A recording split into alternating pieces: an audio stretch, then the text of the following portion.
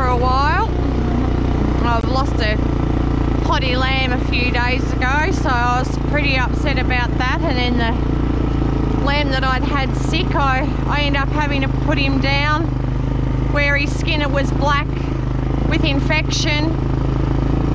The skin just ended up peeling off him, and yeah, he was just going to basically need like massive skin grafts. So I just had no choice with the poor little fella, and he so badly wanted to live. So so I've been a bit down about it all again. So that's 3 potty lambs I've lost, and then yeah, with the couple of crook ones, and touch wood, I haven't had any more sheep losses with worms or that, but let's go muster these girls so they come down and all get a go at it, hopefully. Just check. So this is one of their feed troughs.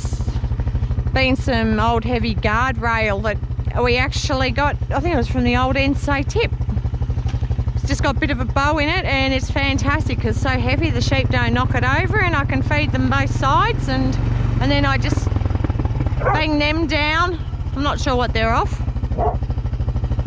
but they're not, yeah, they're pretty clean. Just they don't waste near as much if I can put them into troughs, because the bigger the mob the sheep, well, yeah, it's a bit harder having enough room for all troughs to feed a big line. So I actually finished giving the lambs in here their second 5-in-1 and a drench, and foot pad all the ewes, foot pad the lambs. So I've got all them done. That poor old ewe there's a bit sore, and I've got to just move a bit of this silage back to the side so the ewes can get to it. I've had a ewe that's been getting her head stuck in here, and I used to get sheep with their head stuck down in here, so my husband's put a patch there, and then the other day on another hay feed I had a lamb get its head stuck in that one. I'm hoping I'm tilting the camera right. So my husband's actually he's put a piece to cover there on the other one.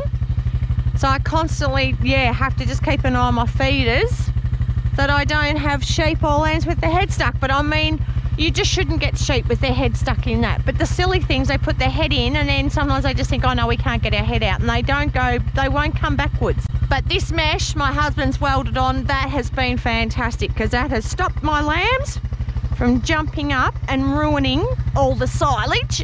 So that's been a plus. And then I've been tying the rope around the top part of it to stop it from spreading, or them spreading it so much, which has made a difference, because I think I've had this bale in here for, well, this one would have been in here for about a week now, I think, or it might be a bit over. So I'm sort of trying to, I'm happy if I can get about a week to a bale, but I have only got 50 merino ewes in here, so, and the bales are pushing 700 kilo. They have picked up in condition a lot, apart from the ones that are still lame, but I noticed even when I foot paired them, they are definitely a lot more stronger and healthier, and they all generally come running for their maize. So it'll only be another 5 weeks and I'll actually be weaning the lambs off these ewes, off the merinos, just to give them a chance to get back up in condition, ready for joining at the end of October. So it sort of gives them a couple of months break. The crossies, well, their lambs get sold straight off them, so they're sold as sucker lambs, unless there's anything that's really hasn't done so well, and I just sit on them until early next year. And I have to admit, I do get upset when I sell my lambs, because I put so much effort into them. But unfortunately, I just can't. I can't keep them all, of course. And the money I get for them basically helps pay for feed to keep the ewes going. Hello.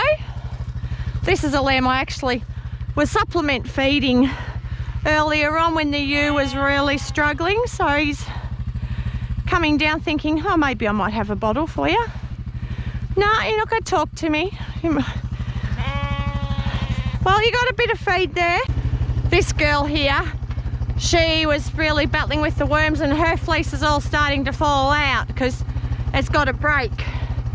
So it'll be rotten tender, but even though the wool itself is still nice, so it'll be nice when she's shorn. So I haven't got fleece wool dropped all around the paddock. If it becomes too severe, I'll just get her down and I'll either shear her or I'll get my husband to shear if it looks like she's going to have her wool start falling off everywhere. But has been doing a good job of her lambs, and she's still a little bit leaner than I'd like her to be, but she is a lighter frame ewe too, so. But yeah, we'll go and muster these ones now.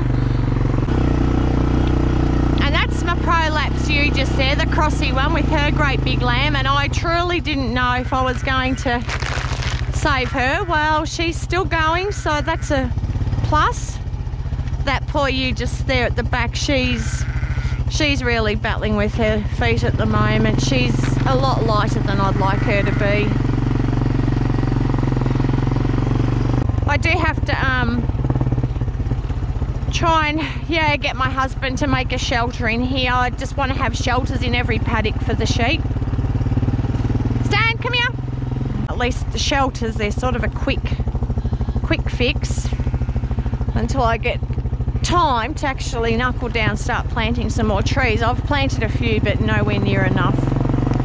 And this tree, well, unfortunately he's getting a bit of dead wood in him, but it really is a beautiful tree. Just a long, sprawly tree, heaps of shelter, cover. Come on, girls. Come on. Good girls. Good boy. I do curse him sometimes, but he's my little mate. Go back. He just conveniently just leaves some behind, and I can't understand his logic because I keep making him go back to get them. So by the time he does all the extra work, and just if he'd brought the whole lot right from the word go, but he does have the most beautiful nature. He just thinks everybody loves him. Come on, girls. Come on, you should follow me down now. Come on. Come on, girls. Come on, you got maize here. Yeah, come on.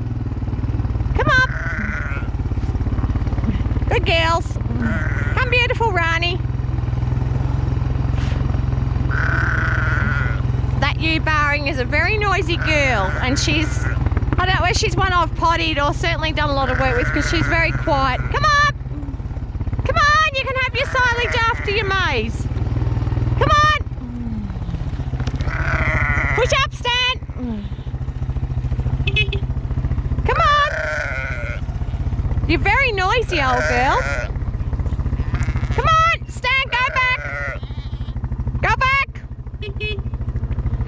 Come on. Not sure where Stan is at the moment. Come on. Push up, Stan. Push up.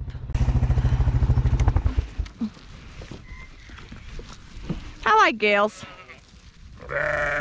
Oh, he's brought them down.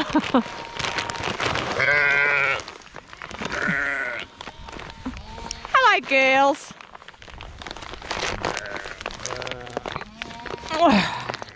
So I use a bale fastener just to close the bags to stop me from spilling the maize.